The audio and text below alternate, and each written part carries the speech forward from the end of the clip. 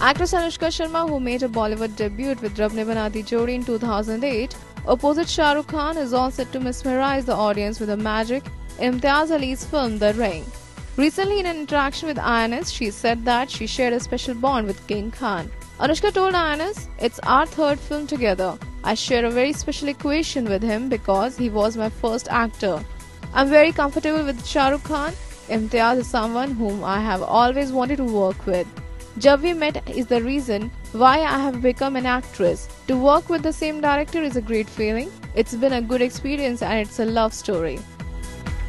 Talking about her film Filori, the actress says it's a big risk to invest money in a film. She said, "It's difficult, it's a big risk. You know, it's not a money-generating thing for you, especially when you are a new producer. So, for me and my brother, it's just to put the project together. If you are an actor yourself, you are not a liability on it. You are not taking too much money. You have to find means to save money so that the project doesn't affect it." Directed by debutante Anshai Lal, Filori features Anushka Sharma and Diljit Dosanjh in lead roles.